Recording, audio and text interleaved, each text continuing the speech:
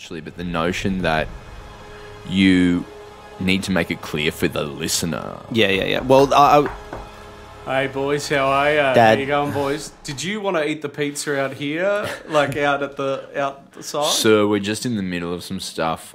We will get to that.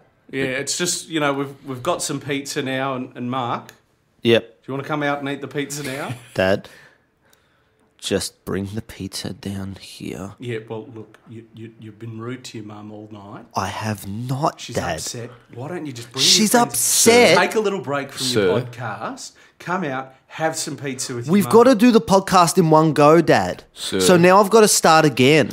No, Broden, look, you're a nice boy. I do just need to talk to my son for a Yeah, minute. yeah. Listen here, Mark.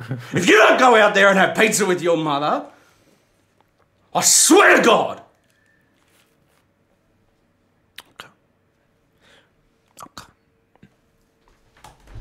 Welcome back to the Justice League podcast. We didn't take a break there. We've just continued to talk through. It's the same time it was 1 hour ago, and no one cried. We didn't have to sit through a really awkward pizza dinner at a dining room table for an hour. Yep. It's just we've just picked up where we left off. What were you saying, Mark?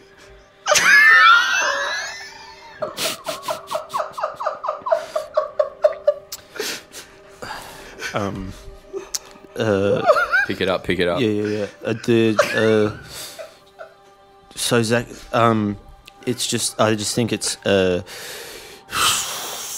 just really great. It shows the power of the people and the power of the DC fan base that this even exists. Because if it wasn't for, I was hashtagging Restore the Snyder Cut every day for 3 years. And I feel like I had a pivotal role in getting this movie made. I don't know about you boys. How do you boys feel?